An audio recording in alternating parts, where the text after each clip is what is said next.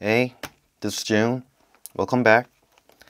So today I bought one very special pen. For me, it's very special pen. It's the Montblanc Marc Newson Ballpoint pen. Ta-da! It's something that I've been trying to get it for a very long time, and now I finally got it. Just in case nobody knows who Marc Newson is, he's the designer. He's a industrial product designer.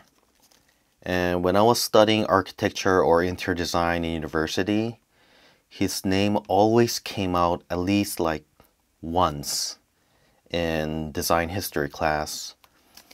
And his iconic Lockheed lounge chair was really a shock to me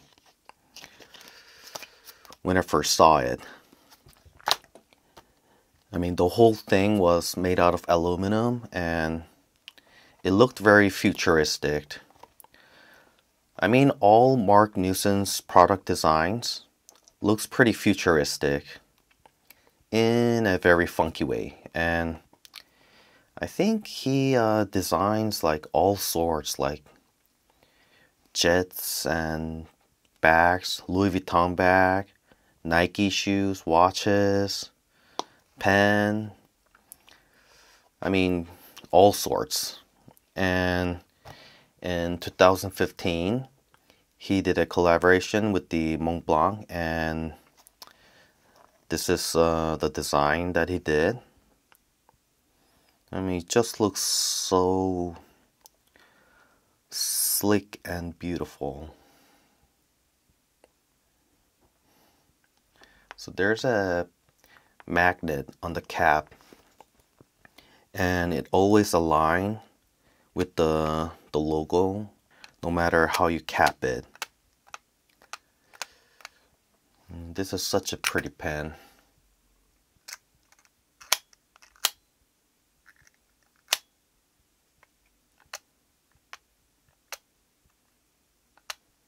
I've been trying to get this for either fountain pen or ballpoint pen, and ballpoint pen is the only one that I could get it, but I think it's even nice because I think in fountain pen, I'm guessing there will be like a slight nib drying problem since the fountain pen is also the same magnet push cap system.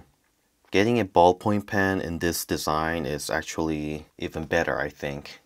So I'm guessing the length is about Montblanc 145 and the thickness, the thickness is about 146.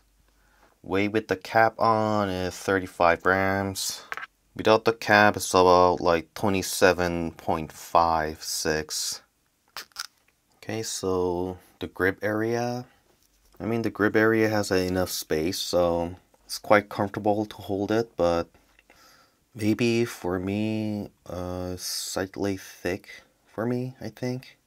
And it's very low centered. So the center point is about here. The clip is quite strong. And at the back, there's like a kind of dramatic slope. I don't know the intention on this design, but it looks pretty and not boring. There's a logo at the top of the cap, just like a typical Montblanc pens, and logo at the end. So does it post? Nope. The refill, typical G2 style refill, I guess. So the magnet is over here, I think. And when you open it, there's something written, made in Germany, written inside. And on the outside, I think it's just written Montblanc all the way. Even though it's just a typical refill, why don't I test and tell you guys the writing experience?